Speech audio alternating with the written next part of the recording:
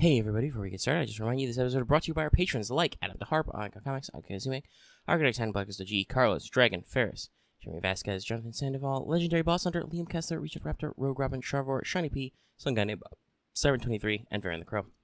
If you like what we do and want to see us do more, consider supporting us on Patreon and get access to episodes early, and that's what really helps out. Thank you for your support, everybody. ローマがローマだ。 Hello everyone and welcome to Let's Talk FGO Wanted, the show where we let you know if you want to roll that 5-star. We're back, yes, I know. It happens very often with story releases. I die a little bit inside. Anyway, all roads lead to Rome, so all roads must lead to our new limited SSR Lancer, Romulus Quirinus.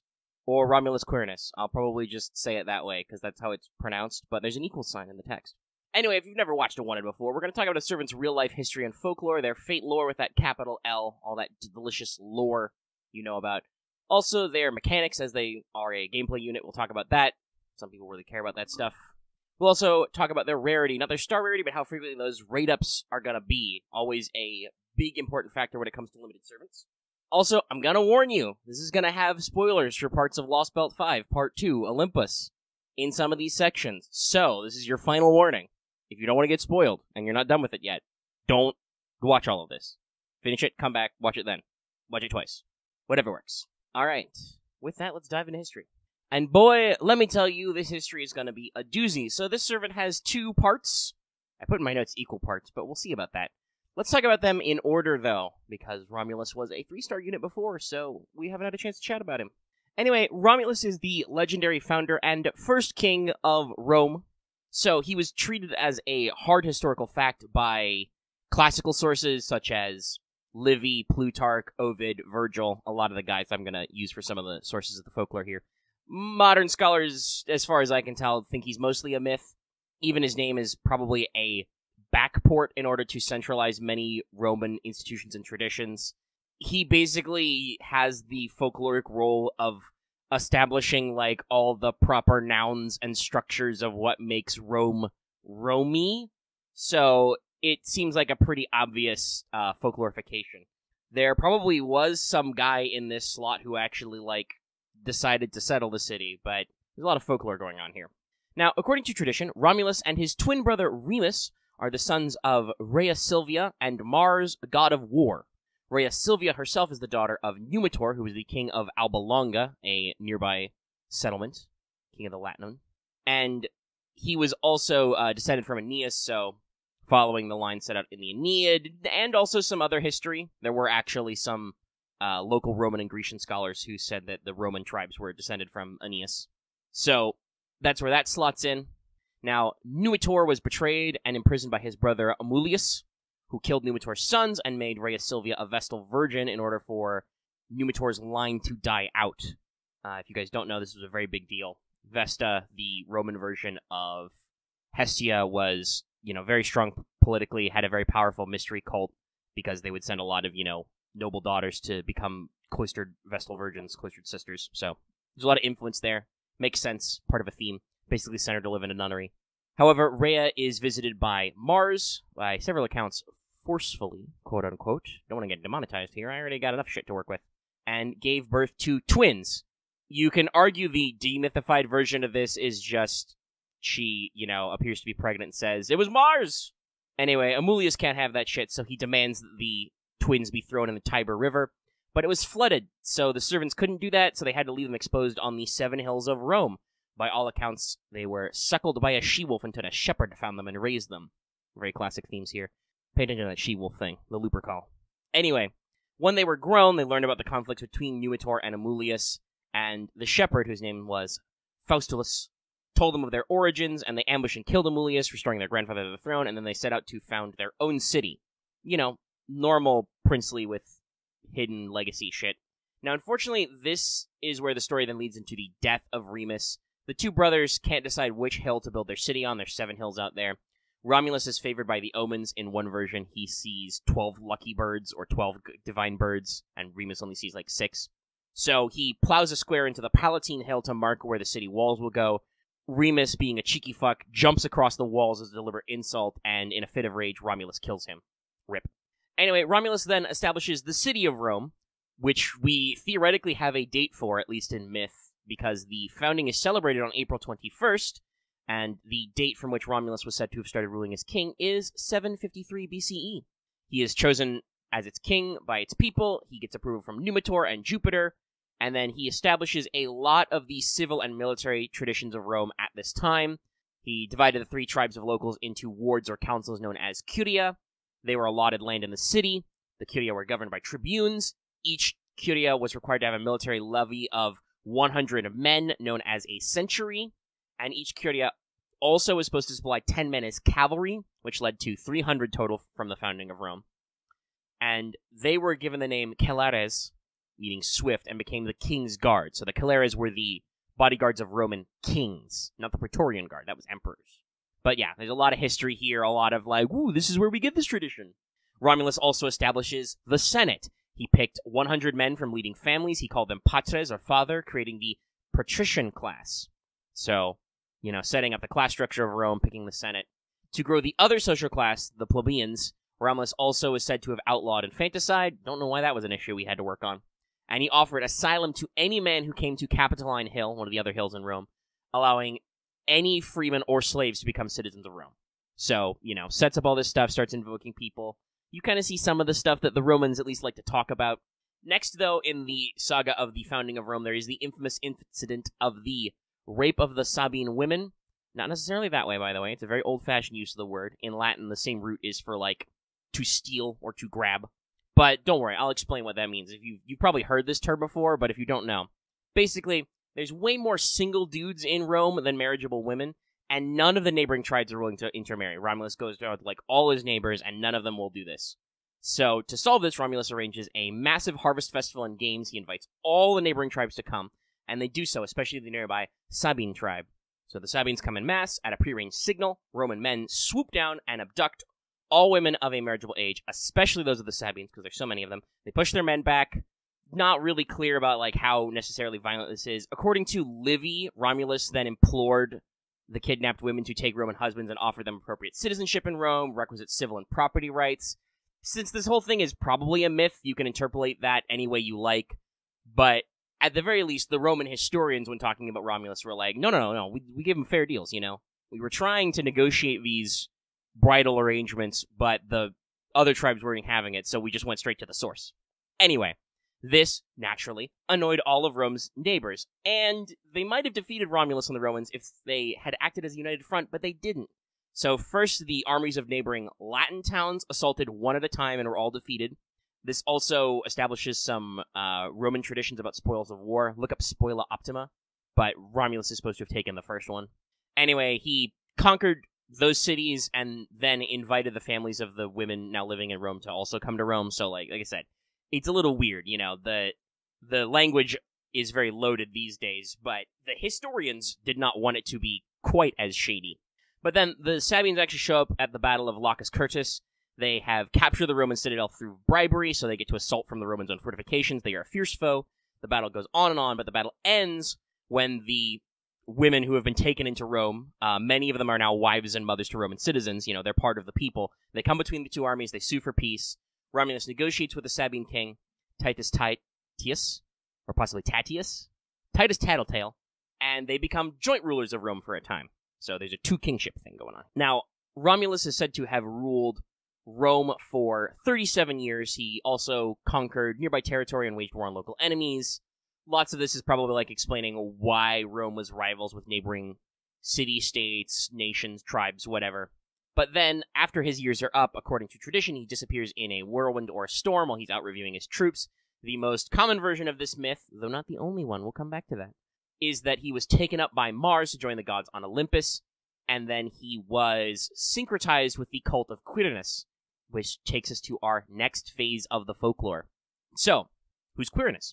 Quirinus is the name of an arguably archaic Roman deity who, as far as I can tell, seems to have been fairly popular in older Rome, but was phased out of depictions in later Rome. Scholarship has kind of managed to figure out that he was probably part of a triad of deities, which included Jupiter and Mars, called the Archaic Triad, who were worshipped on the Capitoline Hill. And we can assume this because the hierarchy of Roman priests has been around since the days of the Roman kingdom, and the priest of Quirinus, the high priest of Quirinus, was like third in line after the priest of Jupiter and the priest of Mars. So you can tell that he used to be a big deal, but obviously kind of faded out because it's not as popular mythographically. You can also spell the name Quirinus with a C, Quirinus, and Quirinius. So there's a lot of different ways you can do the vowels in this. Now, those C spellings, I mentioned the first two there could be started with a C. Those may be important because a possible etymology for this name is the nearby Sabine town of Cures, or Cures. Anyway, Quirinus may have actually been a Sabine war god who was transplanted to Rome. This could kind of go with some of the themes we've talked about with, Romulus kind of bringing the tribes together. Another commonly attested etymology is wielder of the spear. Spears being often seen in Quirinus's depictions, what we have of them. Additionally, one of the 7 hills of Rome was named after him. There is the Quirinine Hill. And allegedly, this was a settlement where Sabines lived, so it kind of fits together to the story so far. There is also another possible etymology. It's the same root word as quirites, or quirites. I like quirites better. This is the term for Roman citizens during peacetime, basically splitting up, like, when you're at peacetime, these are your civil duties, and when you're at war, these are your civil duties. In the archaic triad, Quirinus's role seems to be associated with civil society and the economy. He may also have been a war god then, because Mars was a little bit more of a harvest god before the Romans got really, really syncretized with the Greeks. So, I'm not really sure. Like, I've been up and down the internet, like, trying to find sources on this, and it's just a lot of, like, speculation and general ideas and etymology. I'm a big Rome guy, and I hadn't really heard a lot about Quirinus until FGO did this, so it's very archaic and a little opaque. Anyway, sometime after he vanished, Romulus became conflated with the cult of Quirinus, and thus was worshipped as Romulus Quirinus, with a hyphen in there. This really solidified somewhere around the 1st century BCE. Now, in Plutarch's Life of Romulus, part of his Parallel Lives series, he reports a story that after vanishing, a Roman noble encountered Romulus while traveling, possibly on the Quirinine Hill, and Romulus told him to tell the Romans that he was Quirinus. So, that's a great urban legend. Now, in Ovid's Metamorphoses, he describes Mars asking Jupiter for permission to deify Romulus and his wife Hyrsila, and they are taken up into Olympus as the deities Quirinus and Hora, respectively. So, yeah, again, a lot of recurring themes here. There's also an epithet for Janus or Janus later, known as Janus Quirinus, which seems to be related to Janus' status as a liminal deity, Janus the two-faced god, as both a bringer of beginnings and endings, and so he was responsible for the beginning and ending of wartime, but again, this could just be a verb. Epithets are not necessarily meant to directly conflate the characters, they're just, using verbs. Now, there is some interesting scholarship that Romulus and Quirinus may have been a split divinity to begin with, like they were one figure that was split apart and then brought together, and Romulus could be what is known as a Dema or Dema deity, those who create a staple item for their culture, possibly by sacrificing themselves and being disseminated into the land, Osiris style, and also some other things. By the way, that line took me like 3 reads to do. I don't know what the heck is up with me today. Anyway, in this version, both Romulus and Quirinus are associated with the grain spelt, very popular staple crop, and it is noted that during the last day of the festival Fornicalia, which is dedicated to Fornax, the goddess of the oven and bread, is called Quirinalia. So it's Quirinus' feast day, also called the Feast of Fools, but that's not related right now. So in another version of Romulus' death, which is told by Plutarch, Romulus is set upon by senators and torn apart. Each senator takes a piece of his body home to bury in their land to hide it, and then their lands grow grain. This follows a mytheme. This is a great new word I found out. A particle or format for a myth, basically the meme particle version, but for myths, of the Dema archetype, noting that Quirinus may have been associated with harvesting of grain, and because they are celebrated on similar days, the founding hero becomes the god of grains, might be the original myth form, which was later divided and then reconflated. As I said, there actually seems to have been some attempts by Roman historians to demythify their founding a little bit. So it could have been like, he was normal, and then, he was a god. But he was also already a god. I don't know. I'm speculating here. You can go look up the whole Dema deity. It's spelled D-E-M-A. Also, by the way, in Rome, they sometimes use Quirinus as a surname for Hercules, Hercules Quirinus. I don't know why, but Herc was a big deal to the Romans as well. Now, Quirinus' position as a deity seems to have degraded over time in Rome. He became increasingly obscure, which led to him being wholly syncretized as being the deified Romulus. And it's got the point where I can't really find any hard and fast info for the historical Quirinus, as you can see above. There's debates on his exact origins, the etymology of his name, what role in society. Like, I can't even find people agreeing on what god he was. So, he definitely got more archaic and obscure as time went on. Though we do have, evidence of coinage, names, etc. So there's something there, but where exactly it starts, it's hard to tell. Romulus, on the other hand, stayed very popular in Roman folklore. He was connected to Aeneas as a mythic ancestor of the Roman people. He was connected to the first dynasty of kings in Rome. And then, through Aeneas and so on, he was looped back into the later Roman imperial dynasties. This is kind of hence the whole holy progenitor, the divine ancestor thing you see in Fate. The image of the she-wolf suckling the twins is an icon which is often used to represent Rome itself, in fact. So, big recurring folkloric elements, strong symbology. If you want more Romulus facts, TM, check out Plutarch. I'll try and put Life of Romulus translation link in the description. Anyway, that's just history and folklore. We're not even to lore yet, with an L. And in the Raw, this is like 17 minutes long, so give me a second to switch gears, and then we'll come back for Fate stuff. Alright, let's jump into lore after that short edit break. Hopefully I didn't stumble over my words too much. As you can see, there was a lot in that previous segment. It was very dense, so I felt like I had to stumble through it a couple of times. I had to retake a few of my lines. But let's go into lore. That'll be a little bit shorter, though it still has some pretty interesting stuff in there. And unfortunately, this is your last chance to pull the break. This is your big boy spoiler lore. Are you done yet? Okay. So Romulus equals Quirinus appears in Lost Belt 5, Part 2, Olympus, and is the holder of the title of Grand Lancer, which does make sense given one of the proposed etymology of Quirinus is literally spear holder. He is spear guy. Now, regular heroic spirit Romulus has been associated with Quirinus since his profile in FGO materials, like from the way back, a couple of years into the game, I think. And this includes the version where he vanishes and is subsequently deified as a new god. So, the seeds were planted already. FGO already knew about these little tidbits. So we gotta go in there. Now, despite being a fairly commonplace 3-star servant in-game, he's pretty standard, Romulus, the Holy Progenitor, has always been said in lore to be quite strong. It is noted that his original form should have a very high rank of divinity as a demigod, who got deified after death, because Mars is thought of very highly ranked to the Romans. But his exceptional levels of imperial privilege let him seal his own divinity. He should probably have as much divinity as Heracles, but, we're here. So, regular Romulus' spear, Magna Volusse Magnum, is attested to as a spear he thrust into the Palatine Hill to found Rome, and also it takes the form of a tree Sylvia saw in a dream as a metaphor for Rome. I can't really source either of these. I mentioned in an earlier story that Romulus did plow a furrow around the Palatine Hill, and there are some poems about the dreams of Illa or Ilia, which is another way of writing Rhea Silvia. And Silvia's name does come from the same root word for forest.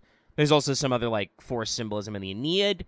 And the Palatine Hill is also the site of the Lupercal, where, Romulus and Remus were left out to be found by the she-wolf and suckled in a cave. They were left under a tree, so I don't know. There's some stuff there. Anyway, it is called the Spear of Beginning and is meant to be a counterpoint to the Spear of Endings, Rongominiad. So, it's supposed to be in parallel, and obviously his original version doesn't feel like that. Romulus is also called the King of Nation Building in Fate, one of our many famous kings. Oh, very frequent style you've seen in there.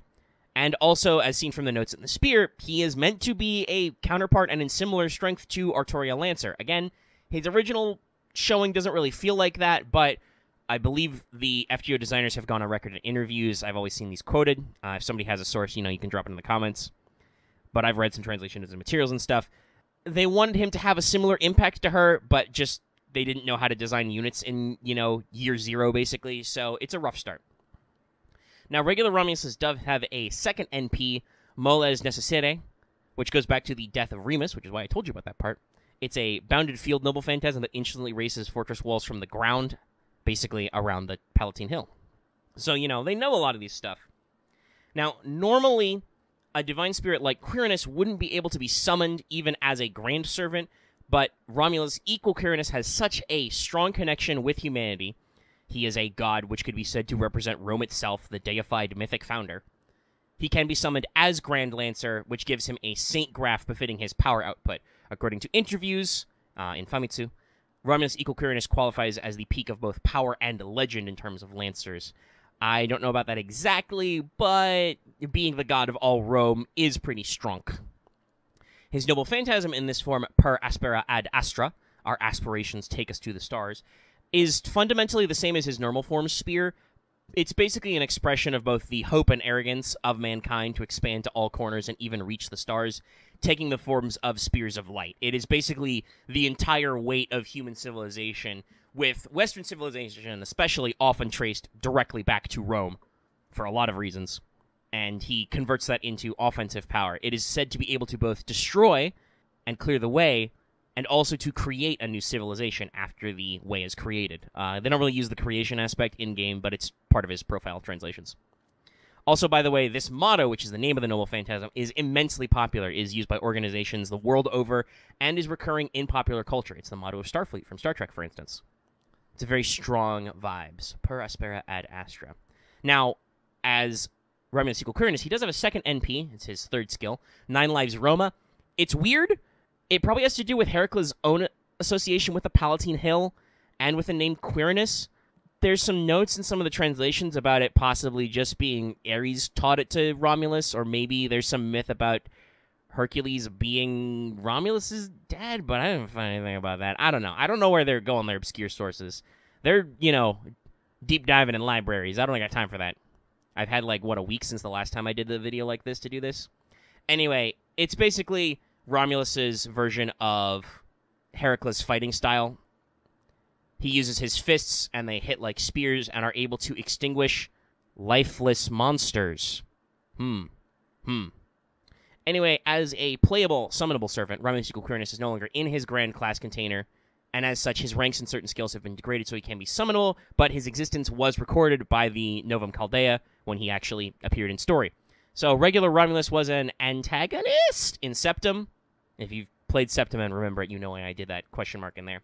And he did also appear in the Temple of Time as a notable little cameo, and he also has a regular interlude and some rank-up quests and stuff. Romulus Quirinus also will have a quartz interlude. It involves fighting chickens, so I don't know what the heck that's about. But yeah, there you go. Let's dive into those mechanics. So, let's do them mechanicals, mechanicums. Romulus Quirinus is a new SSR 5-star Lancer. He is a heavy attack lean. He will be the highest attack in Lancers until being edged out by Vishra in a few months' time, but does have the lowest HP in Lancers tied with Karna. So, makes sense. He is quick arts, buster with decent hit counts, and so a solid NP gain.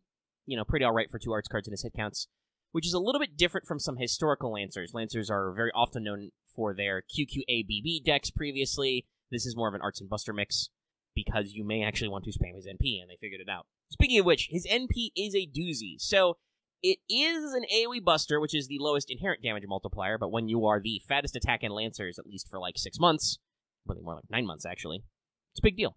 It also deals bonus damage to Roman enemies by default, and that bonus damage can be increased per stack of the Roman trait, maxing out at 10 stacks, 20% per stack. This means if you get a lot of stacks, that's big. It's a lot of extra damage. It also makes all allies and enemies gain the Roman trait for 5 turns, and also increases team attack based on overcharge for 3 turns, starting at 10%. So, you fire this off, you do big damage. If you didn't kill the enemies are all Roman, your allies are all Roman to gain benefits from future stats that this guy does, and you get team attack up. It's very solid. Now, if you're concerned about getting that trait damage, though, guess what? Don't bother!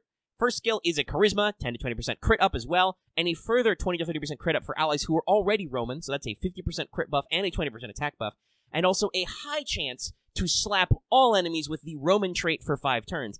At max level, this is a 5-turn cooldown. Your enemies will never not be Roman, at least until you blow up a wave. We'll talk about that a little bit later.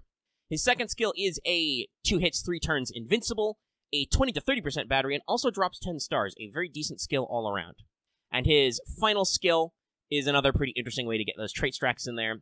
He has a 20 to 30% buster up for 3 turns, he increases his star absorb for 1 turn, and a 3-turn buff where he puts the Roman trait on enemies when he lands a crit. So you have multiple ways to stack the Roman trait and get extra stuff in there, plus your usual steroids. His passives are Magic Resistance A for debuff resistance, Independent Action B+, for inherent crit damage, and a special divinity which not only gives him a damage plus, but also a 9% buster effectiveness. Yes, he has an inherent Madness Enhancement style booster. The damage is big. Romulus Quirinus is AoE, but he can lay down a very heavy bonus damage on enemies over time, or if they're already Roman. And this allows him to bring a lot of pain with that fairly large attack stat, and fairly persistent attack increases. He has a charisma, you fire his NPs another 10%, he's got steroids for his booster already, he's got some crit stuff. You will do some big slapping. He can also amp a team pretty well, giving them significant crit and attack mods as well, so he can work as an offensive supporter as well as your primary damage dealer. Honestly, the thing he's weakest at is, like, normal fast farming, like you're doing events and the enemies are all chumps, because you honestly don't need his excessive damage cap to wipe a wave. Other simpler servants will do that. But if you're in a little bit of a grind fest, some of these enemies are chunky, I don't know if you've noticed, he can slap pretty hard.